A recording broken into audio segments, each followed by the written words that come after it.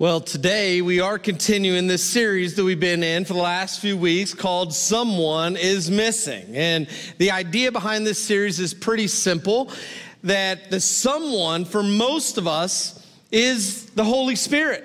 Like the Trinity, we think about it, you can think of it like this stool, right? For most of us, we have a relationship with God the Father and Christ the Son, and that's a good thing because those things, they can bear our weight. The problem is,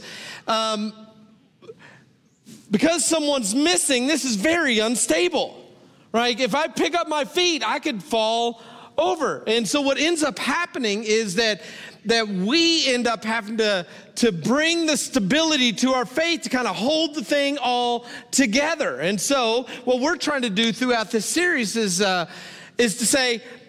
to introduce all of us back to the Holy Spirit and not just learn things about the Holy Spirit, but to actually integrate him into our life, to actually experience what it means to live by the Spirit. So that's what this whole series is about.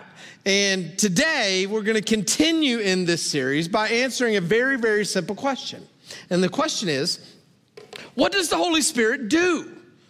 What does the Holy Spirit actually do? And there's really just one answer to this question. The Holy Spirit actually just does one thing. Now, there's a lot of other things that the Holy Spirit does to accomplish this one thing, but there's really just one overarching agenda for the Holy Spirit. Okay, so everybody got that. The Holy Spirit has one objective, but there's a lot of other things he does to accomplish that one objective. So if you're a note taker, we're gonna list out a lot of things in Scripture that the Holy Spirit does, but all of them are essentially to point to one thing. Okay, so what is the main objective? Jesus tells it to us in John chapter 16. So John chapter 16, the last night of Jesus' life, he tells his disciples, I'm going to be gone, but I'm not going to leave you as an orphan. I'm going to send you another advocate, actually one who's better than me. It's actually better that I go because I'm going to send you this advocate. And Jesus spends 3 chapters, John chapter 14, 15, and 16, teaching them and telling them all about the Holy Spirit. And in the middle of it, he shares with them this one overarching idea of the role of the Holy Spirit. This is his agenda. You ready? Jesus says, he, meaning the Holy Spirit, he will glorify me. This is what the Holy Spirit does. He will glorify me. The number one overarching agenda of the Holy Spirit is to make a great big deal out of Jesus and to help other people make a great big deal out of Jesus. So, has anybody in here ever had the privilege of running a spotlight in some type of theatrical setting? Anybody ever got to do that? Oh, we got a couple, all right, good. I've had this grand privilege of running a spotlight. The job of the person running the spotlight is very, very simple. You shine your spotlight on the person that you want everybody else to give their attention to. That's the whole job. Who is it that needs all of the attention? You shine the spotlight on them. When you work as a spotlight runner, like you have all the power. You can take everybody's attention and put it wherever you want. Wherever you shine that spotlight, every eye in the room is going to follow. Your job is to shine the spotlight on the most important person. That's what you do. And just in case you're wondering, the most important person is never you. Like if you're the spotlight runner, you never shine it on yourself, like ever. Like that's not what you do. You never shine it on yourself, which is exactly the role of the Holy Spirit. He has come to shine a giant spotlight on Jesus. The Holy Spirit does not come with main character energy, as the kids say. He doesn't do that. He is the one behind the spotlight, never the one in the spotlight. So, to answer the question, what does the Holy Spirit do? He shines a giant spotlight on Jesus. Now, I want to share with you a few more scriptures that reveal this truth to us. Now, before I do that, however, I do want to reveal to you that there's a resource that could be helpful for you, because again, I'm going to be sharing so many scriptures today, even the best of you note takers are not going to be able to keep up. So I want you to know that if you have your phone, you can pull out your app, and right there on your app, every single week, you just pull up your dashboard. On the bottom right, you'll see this little more button. You just click on that little more button. This little menu will pop up, and there's a little place called sermon notes. All you got to do is click on that little sermon note, and all of the texts that I'm going to share with you today will be listed right there in order. And so you don't have to worry about trying to write them all down. You can just scroll through them with me and have them for however long you want to have them, all right? So that's available to you. Here's what Jesus teaches us, John 15.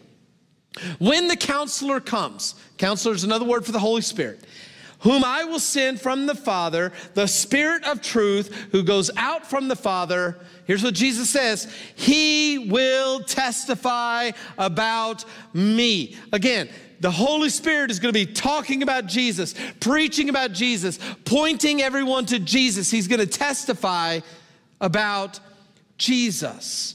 1 Corinthians chapter 12, therefore, I tell you, no one who is speaking by the Spirit of God says Jesus be cursed. And no one can say Jesus is Lord except by the Holy Spirit. So the Spirit of God, the Holy Spirit, again, is pointing people to Jesus. The main role is to glorify Jesus. So you can be sure that no one who has the Holy Spirit can say Jesus is cursed. And you can be sure wherever you find the Spirit, you will find people declaring Jesus is Lord. That is the evidence of the Spirit at work in them.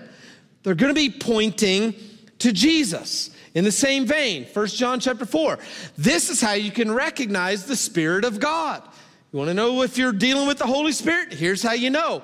Every spirit that acknowledges that Jesus Christ has come in the flesh is from God. But every spirit that does not acknowledge Jesus is not from God.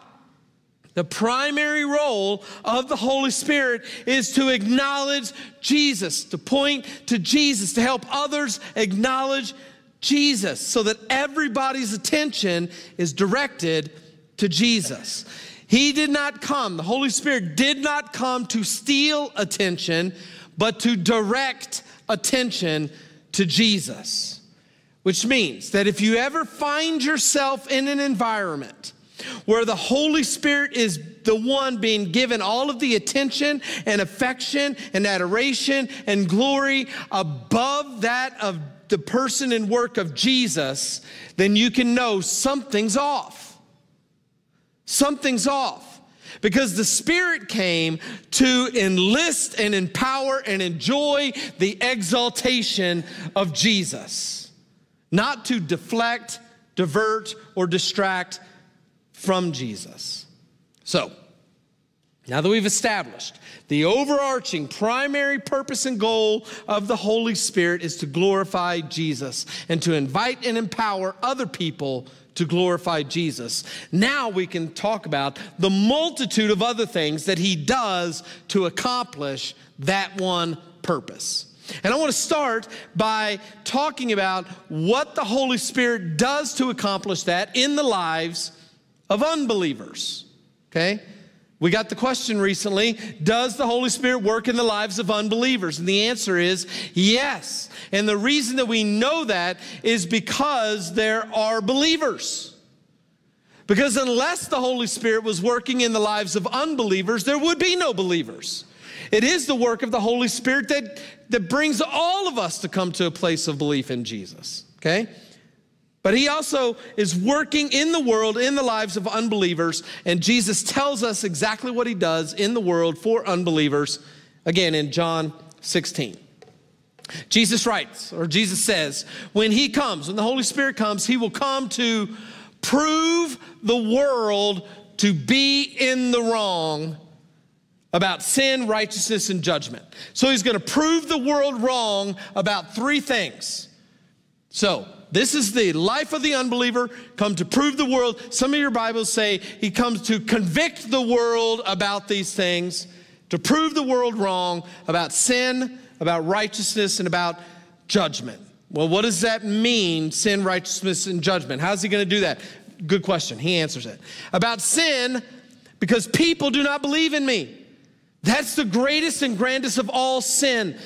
And he's coming to prove people wrong that say that Jesus doesn't exist, who don't believe in him. And his number one aim in the life of the unbeliever is to convince them to believe in Jesus. Secondly, he's going to prove them wrong about righteousness.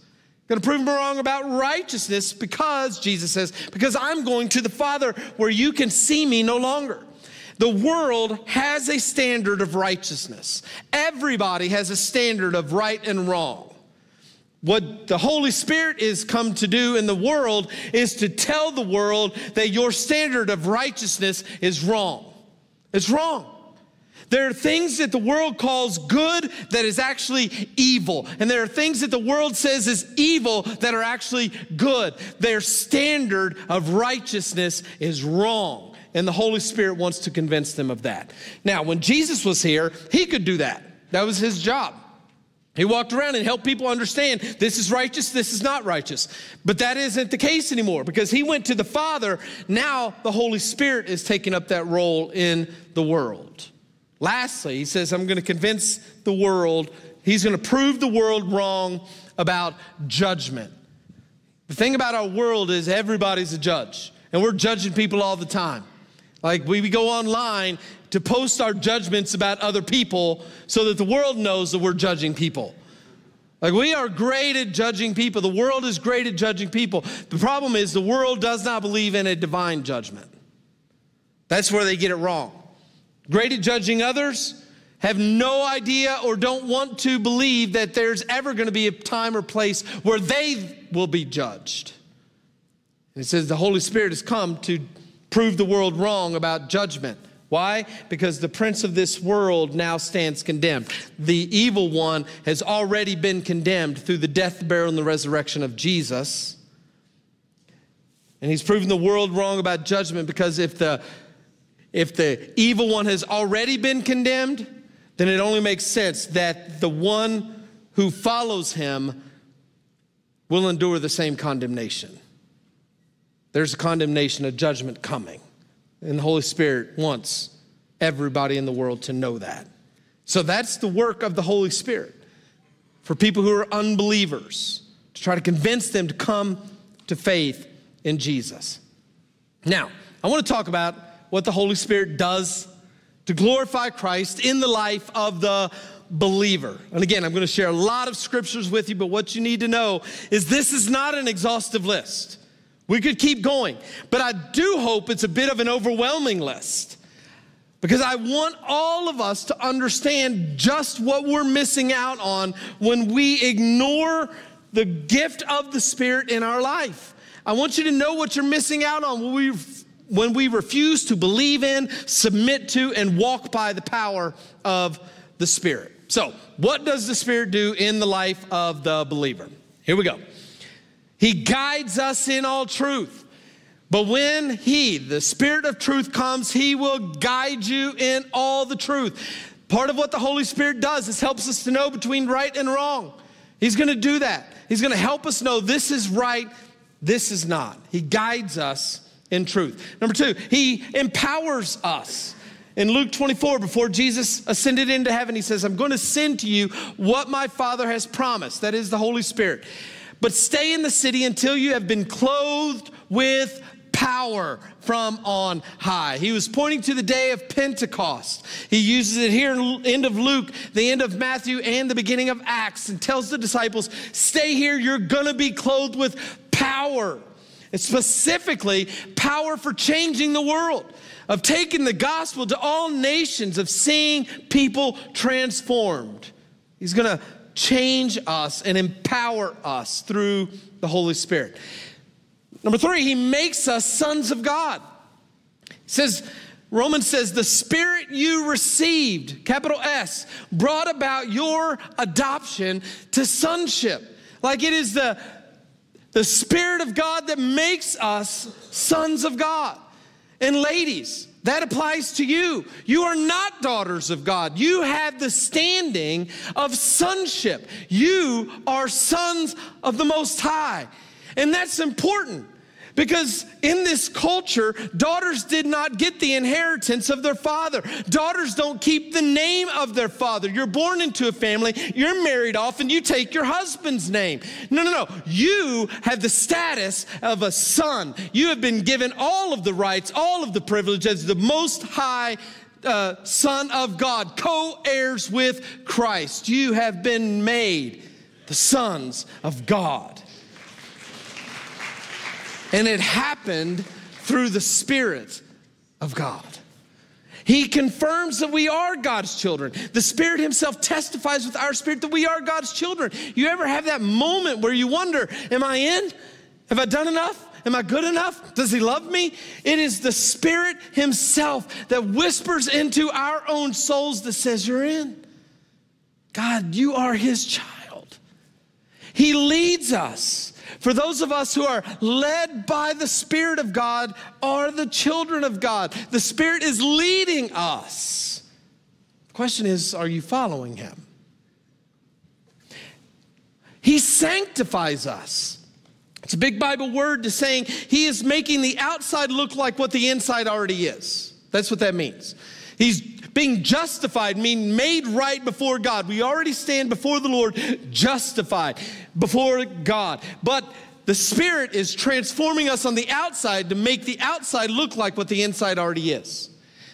Paul writes it this way, but we ought to always thank God for you, brothers and sisters, loved by the Lord, because God chose you as the first fruits to be saved through the sanctifying work of the Spirit. Like he is changing us from the inside out to make us look like Jesus. He brings about rebirth and renewal. But when the kindness and love of God our Savior appeared, he saved us, not because of the righteous things that we had done, but because of his mercy. He saved us through the washing of rebirth and renewal by the Holy Spirit. It's the Holy Spirit who is doing this work of rebirth in us.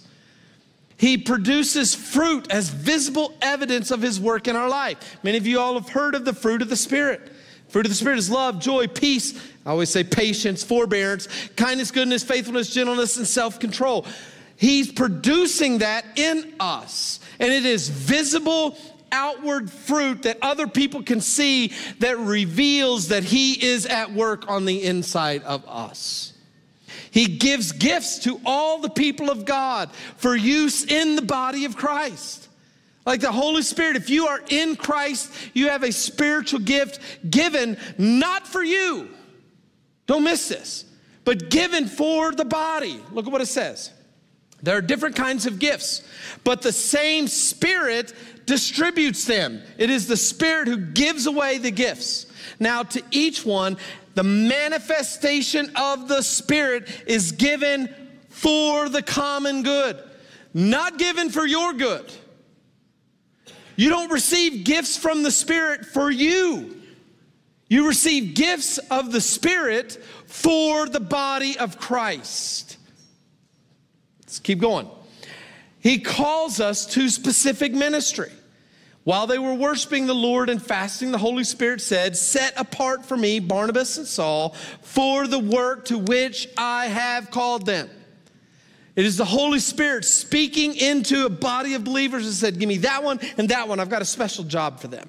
Now, what's interesting about this one is, do you know what happened next? Anybody? You know what happened next?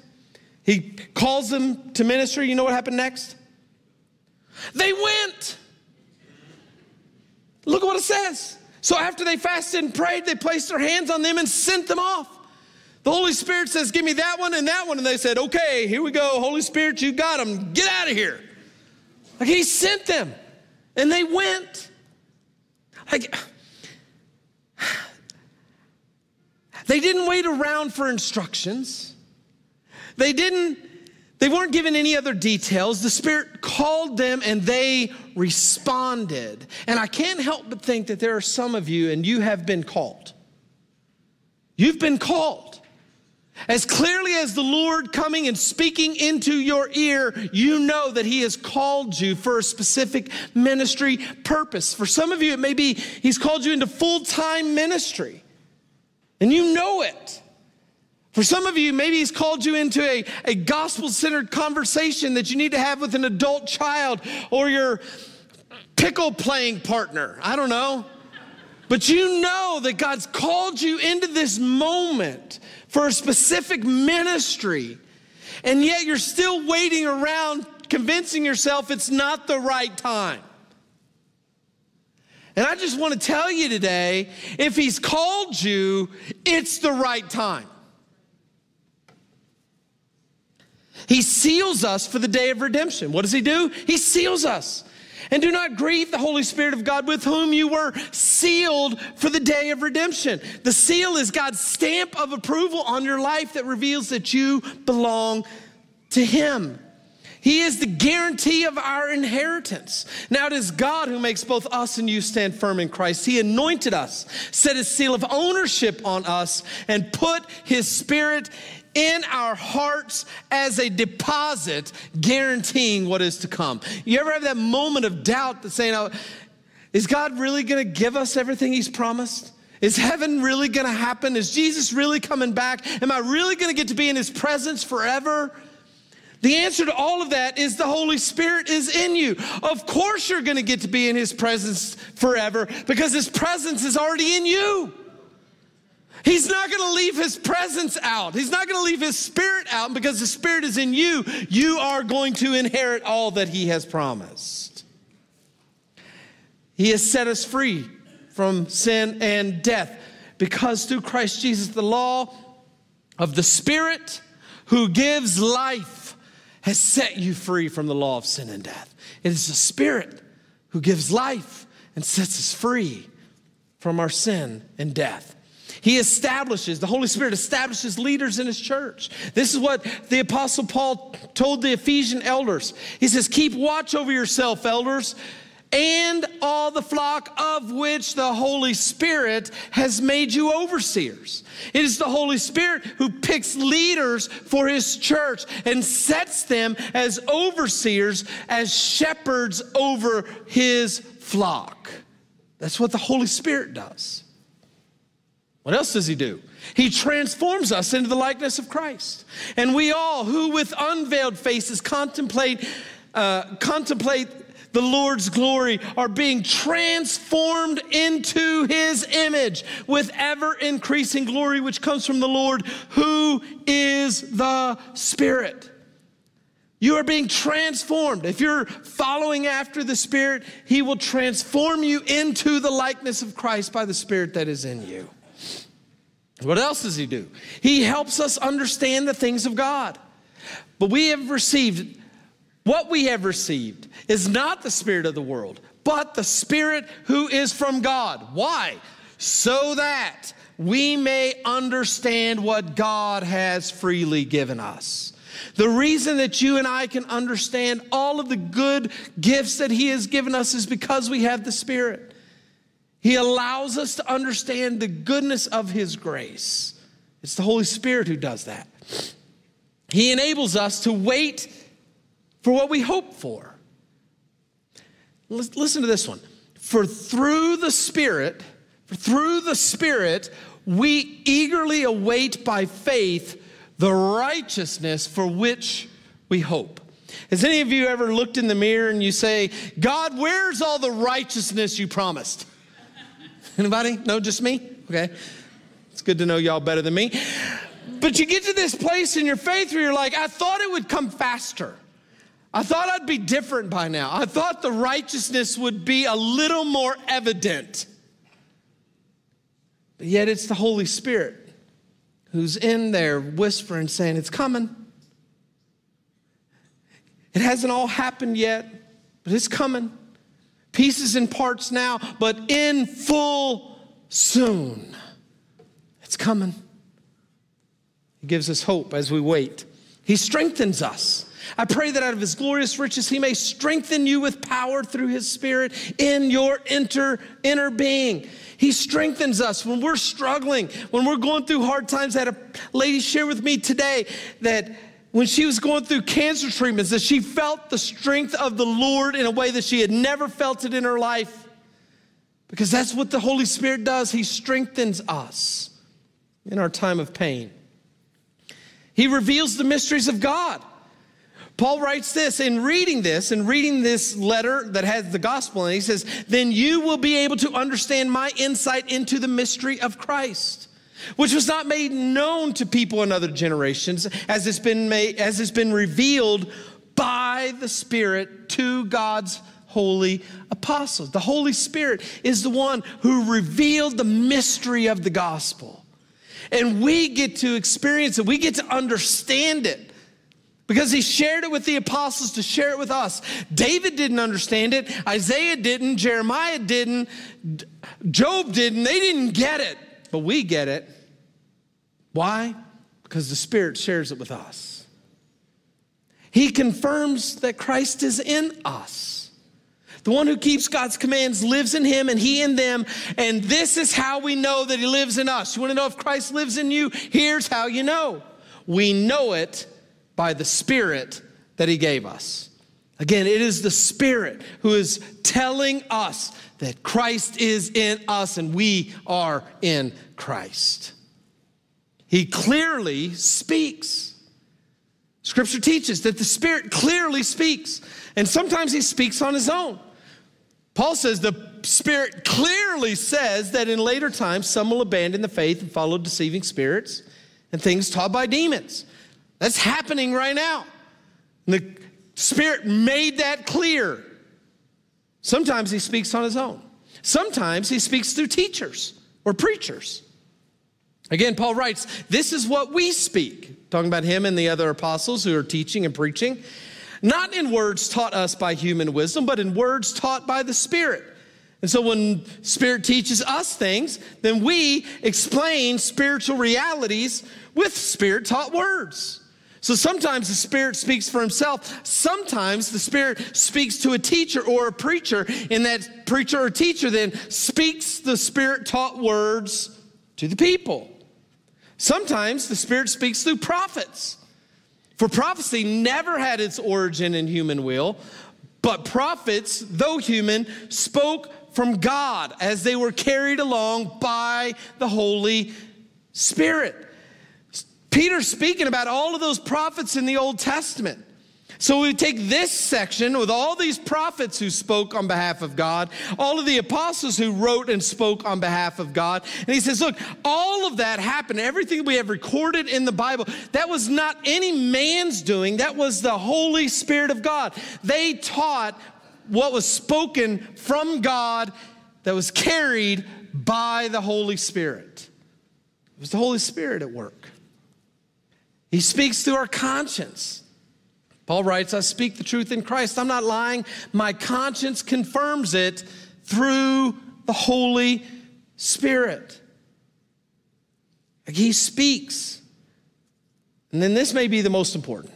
He brings unity to the body of Christ. Make every effort to keep the unity of the Spirit through the bond of peace. There is one body and one Spirit, just as you were called to one hope when you were called, one Lord, one faith, one baptism, one God and Father of all, who is over all, through all, and in all. One, united. The Holy Spirit brings the unity in the body of Christ. So make every effort to keep the unity of the Spirit. And I want to say this. This unity in the body of Christ is one of the greatest evidences that the Spirit is at work in the body of believers. It may be the greatest evidence. Here's what we know. The greatest evidence is not signs and wonders. It is not signs and wonders. You know how we know that? Because Jesus and the apostles promised us that in the last days, our enemy would come and counterfeit signs and wonders among the people of God to steal away believers from Christ. The signs and wonders piece can be counterfeited, but the unity of Christ cannot be counterfeited. One of the greatest pieces of evidence that that the Spirit is at work among the body of Christ is the unity in the body. Lastly, a few more. He equips us for battle through his word. Take up the helmet of salvation and the sword of the Spirit, which is the word of God. We'll talk about that a little bit more next week. He pours love into our hearts. Have you ever had a sense of the presence of God in your heart? You felt the love of the Lord? If you have, that's the work of the Spirit. God's love has been poured out into our hearts through the Holy Spirit who has been given to us. If you feel the love of God, it's because of the work of the Spirit. He reminds us of God's truth. But the advocate, the Holy Spirit, whom the Father will send in my name, will teach you all things and remind you of everything that I've said to you. Have you had that moment where something just popped out of your mouth that you hadn't thought about in years, but it was just the word that somebody needed in that moment? That's the work of the Holy Spirit. And then he encourages us. Then the church throughout Judea, Galilee, and Samaria enjoyed a time of peace and was strengthened, living in the fear of the Lord and encouraged by the Holy Spirit. He encourages us. And let me give you one more. He prays for us. Again, this may be one of the most powerful. We talked about this when we went through Romans. In the same way, the Spirit helps us in our weakness. And many of you know this, but every time you read it, you add a word to it that isn't there. We add in a word and we make this say something to the effect of, when we do not know what we ought to pray for, the Spirit prays for us. It doesn't say when. It makes a declarative statement. We do not know what we ought to pray for. Because we're sinful. I don't know what I'm going to need tomorrow. I don't know what's going to happen tomorrow. I don't know if healing is actually the best thing for grandma. I don't know. But the one who knows the Spirit of God knows. And so he is praying on my behalf, because in my weakness, I don't even know what I ought to pray for. But he does. And so he prays for us. This is what the Holy Spirit does in the life of the believer. These are just some of them. And this is not an exhaustive list. This is just some of what we're missing out on for the 62% of Bible-believing Christians, of born-again, self-identified Christians who don't believe that the Holy Spirit is real. The question is, are you leaning into the Holy Spirit to do these things? Because this is how the third leg of the stool gets added in. It's all of this stuff where we actually begin to trust the Holy Spirit to do these things that God has promised that he's given him to do. And it is so glorious when we actually begin to trust him that we can actually sit down and take a load off and rest that God has got it covered.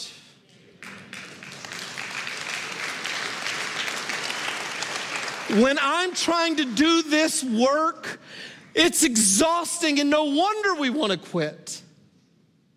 But imagine if we actually trusted that there is a part of the Godhead that is alive and well in me to accomplish this.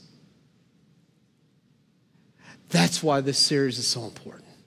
Not for us just to know more about the Spirit, but to actually experience all that he has to offer for us.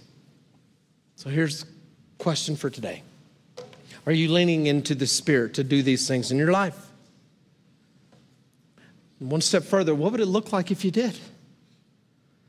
This is the conversation I want you to have with whatever group you're in this week. Father, we are grateful for your Spirit. Forgive us for pushing him aside, for ignoring and not leaning into all that you have given him to do in our life. Holy Spirit, do your work among us. Open our eyes to see you at work. May we join you, follow you wherever it is that you lead. In the name of Jesus, I pray. Amen.